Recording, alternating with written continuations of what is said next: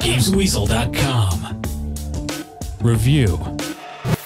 Dead Space was one of my surprise favourite games last year, so I've been looking forward to Dead Space Extraction on the Wii, a prequel which charts where all the horror on the cracked planet and in the mining vessel the Ishimura all began. This is an on-rails FPS, but before you think this is just like Time Crisis or House of the Dead, let me explain to you why it's very much not. Extraction has a much more considered approach in that there are times when you don't shoot anything, whilst the atmosphere builds as you're taken for a ride through the eyes of a number of survivors in different chapters. You crawl up ladders, shuffle across service hatches, and even make leaps of faith through zero gravity. The mining equipment from the first game is in use again, as you hack limbs off the monsters, and you've also got access to pistols and pulse rifles. You can also slow down enemies and the world around you at times using stasis, and fetch weapons, ammo and items using a sort of sci-fi tractor beam grabby type thing. There are 10 chapters to play through, and as you go through you unlock new challenge mode levels and comic books to watch, complete with sound effects and voice acting. It may be short, but it really is a new gaming experience for me and something I couldn't put down until I finished the story mode. There are also choices of paths to take from time to time which may encourage playing through the story again, and you can play through the game in co-op mode and shoot the xenomorphs with a friend.